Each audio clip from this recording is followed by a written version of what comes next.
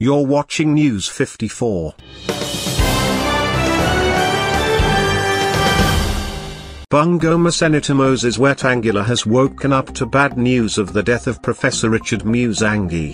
The senator through his tweet said that it is a disbelief to hear the passing on of the professor.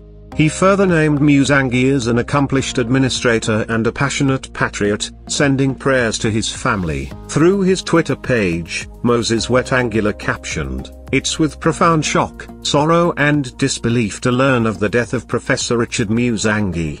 He was a doyen of academia, an accomplished administrator and a passionate patriot. Prayers to Mama Regina Andrew and the family. I have lost a great advisor.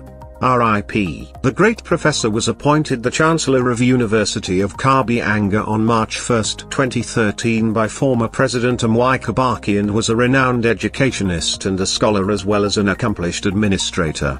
Before his untimely death, Richard Musangi was Chancellor of University of 𝗏𝗏𝗃𝗃. He also served as Vice-Chancellor of Egerton University before he was appointed as Chancellor of University of 𝗏𝗏𝗃𝗃. From News 54 team, our condolences to the family.